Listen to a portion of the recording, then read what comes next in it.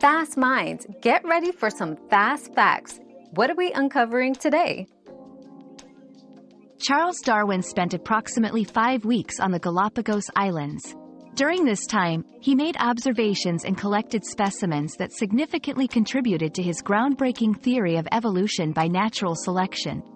These islands provided key insights into how species adapt to different environments.